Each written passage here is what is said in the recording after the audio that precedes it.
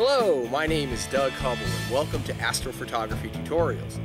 Today is part 2 of the QHYCCD PoleMaster electronic polar scope, and Jeffrey Geiss is my special guest, and he's going to cover today the hardware setup, the software, and the verification. Also, as an extra special bonus, OPT Telescopes has offered a limited time discount for this PoleMaster scope. So stick around at the end of the video. You can get this special discount code and you'll be able to save 10% off of your purchase. So let's go ahead and assemble the QHYCCD PoleMaster electronic polar scope. What to do is this adapter ring, which is specific to your mount, is threaded. I don't know if you can see the threads in there. The holes that are in the camera itself are drilled.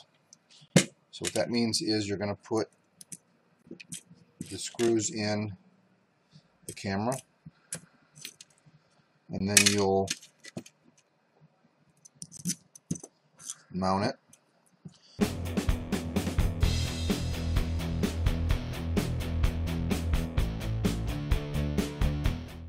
This will mount to the gem next, and then this camera will mount to that. The scope is here, and this device simply fits in right here. Now, there's two small set screws here and here, and you use an Allen wrench coming in from the angle here.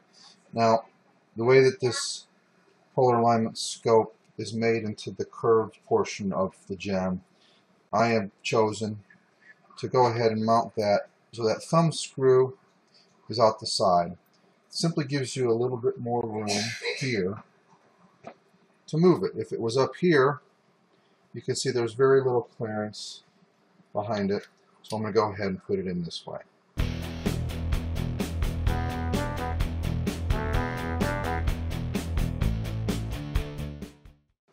According to the instructions, they prefer to have your USB port out the side.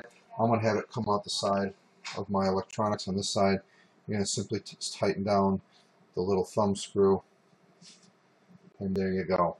You can see how I've got the set screw up to the side. It'd be a lot easier than trying to fiddle with it up here at the top or down the bottom. Go ahead and give it a couple of turns. Fits, comes right off. Okay. We'll set that to the side. Take our nice new anodized red dust cap, which, by the way, is pretty close to the color of my ATIC. Now you've got a QHY branded EQ6. The installation of this to the hardware, it's an absolute one for easy. It couldn't get any easier than this. This is not a difficult upgrade to your mount. Showing off their brand new camera, the one that we're talking about here. We're going to go to the download section. You're going to roll down, look for the PoleMaster. Alrighty, you're going to download here the driver, and you're also going to download the software. An enormous amount of rain, and in my yard you can see some of the standing rain. It is December, so that's not uncommon, but that's one of the reasons why I think this device will be handy. So I won't have to kneel down on my little makeshift corner pad, which is right here, down in that moist grass, getting those knees, as we know, horribly muddy and wet.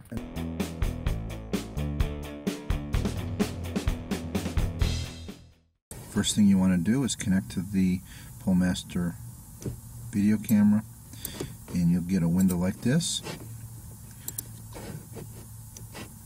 and you're going to bump up your exposures to where you need them to be. This seems to be a good number for me, a little gain. Gets a little noisy, but it doesn't matter, we're not taking images here. You're going to select finished for that. Now you're going to want to put the crosshair over Polaris. I use the upper magnification window. Look at on camera how sensitive this camera is, that it's picking up satellites in the area. Mouse over, and I'm using my click wheel. and you just spin it around until they are close. There we go. They're all inside the red circles. Press success. We're going to go ahead and select no. We're going to use a new axis. We're going to calculate a new axis. I'm going to select this star this time.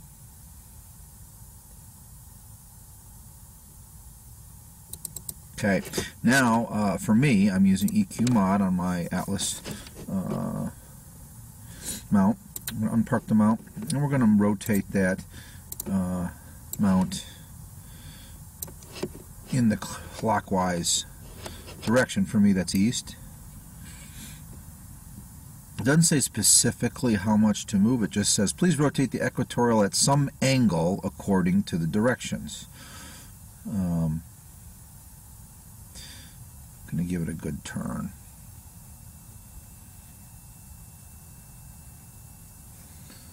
Now you want to make sure your mount doesn't have a crash, so be careful if you've got your mount loaded, which I do. All right, we're going to go back here. We're going to say finish. We're done rotating. Now we're going to find that star again. Double click. Now it's going to ask us to rotate again. I'm going to rotate as far as I can with the gear mounted.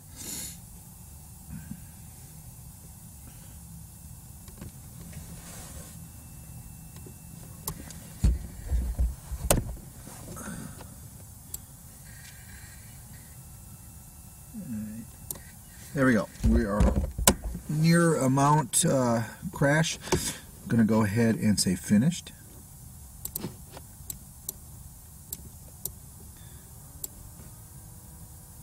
We're going to select that star again.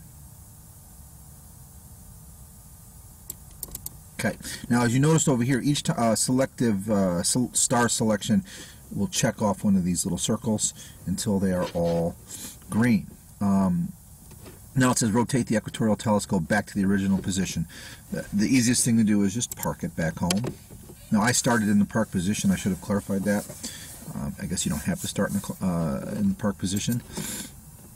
Now what you can see it's doing here is it's finding the center of this rotation. So as this scope is aligned right now, that red dot, and you can see the magnification on the circle upper left, that is the center rotation on this scope right now. Check to make sure it comes to the park position.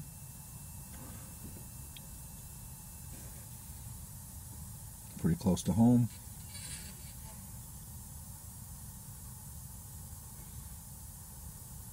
Parked. All right. Okay, so rotate that back to correct. Double click Polaris. So now we're going to go back to that little plate solving circle thing. There we go. Pretty close.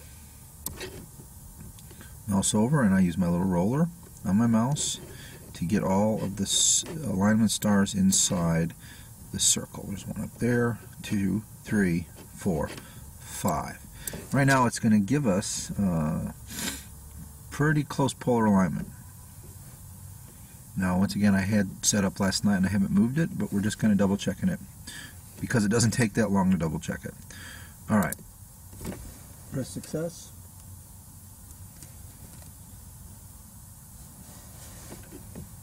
Now we're going to adjust the equatorial telescope, and we're going to put Polaris inside the green circle. Alright, so I'm going to move over to the mount. We're going to make a couple of quick adjustments here. This is still the rough polar alignment. I'm going to give it a little bit azimuth. Now to help, put the mouse over.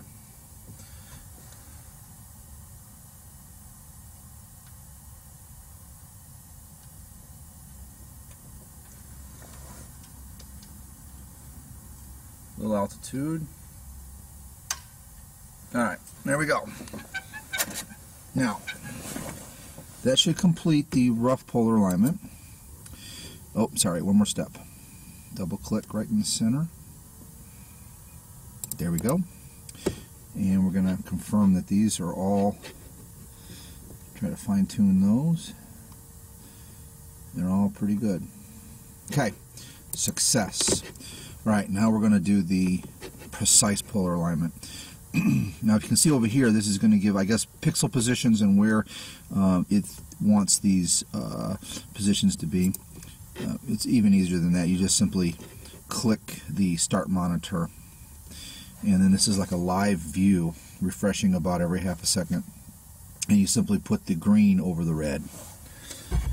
Now, I am doing this with the mount loaded, which can be a little more difficult than doing it when it's unmounted.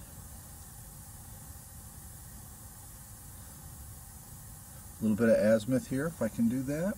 We're pretty close. Alright, that's pretty good. Considering the seeing, it might be the one causing that to fluctuate slightly. And then we click finished, and that completes the PoleMaster alignment. Now, okay, so here we are. We're ready to use the PhD2 drift align feature just to double check to see how good our PEA actually is. We're going to go, I've already slewed to the location. You simply press drift and it'll choose a star and it'll do its thing. It usually takes several minutes before you can get a good trend to appear here. Last night I did one iteration of the PoleMaster software, and I was around 2 to 3. It was getting tighter than that as I let it run, and then I went ahead and did take some 1200 second and some 600 second subs later in the evening, and I ended up with round stars, and it was probably some of the best subs that I've gotten. Right here it's recording a fairly flat trend line on the deck, and it's reporting about half an arc minute. There's less than half an arc minute. 0.14, 1 pixel off is what it's reporting after about a minute of drift. Obviously this will trend one way or the other after several minutes or many minutes of drifting, but that is for the time I spent adjusting that mount, maybe 5 minutes, and I was talking you through it. That is pretty accurate drift alignment right there for Atlas with those unmodified Atlas adjustment screws.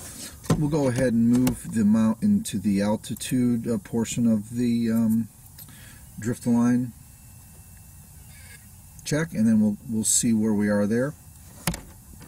But under a minute, with some numbers bouncing around a half of a minute, I'm pretty happy with that quality of alignment. See what we get here in the altitude direction. And those that are more considered experts at this function of PhD2 you may tell me, please in the comments let me know if I'm not doing something correct here. I'm sure I'm not doing it long enough. Once again, this is simply for the video purposes, another way to double check what PoleMaster has done. Here we go, but after about a minute of drift, we're getting down to the 1.4, 1.3, 1.8, or 1.05. Now we're below a minute. There's a half a minute. 0.3.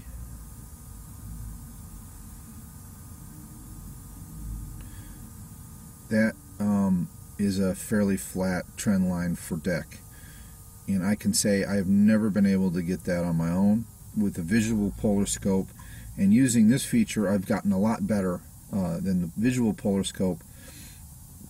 I certainly didn't get this good that quick. I really think this is a great device, and it's going to help a lot of beginners like myself understand the important. Number one, once you understand the importance of the polar alignment, it will take some of the mystery out of it and make it a lot quicker, which is important for us that take set up and tear down nightly.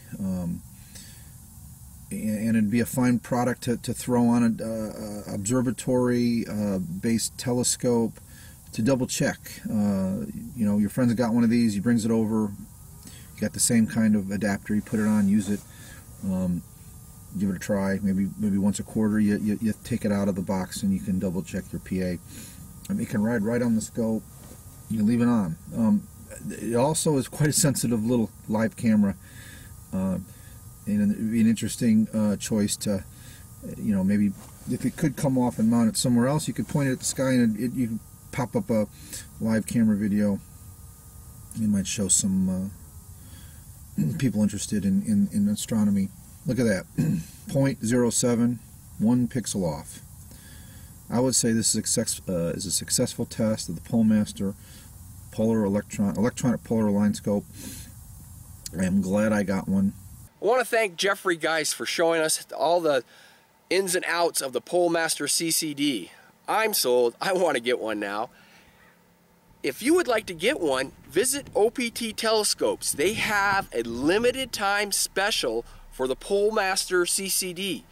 You will get the PoleMaster for 10% off for a limited time between February 15th and February 28th, 2016.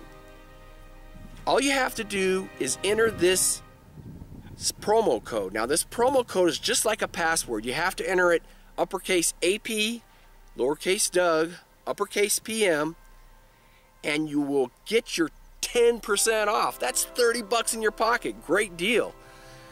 Now, if you have any problems with the code or you need to talk to somebody about this, the friendly folks at OPT Telescopes would be glad to help you.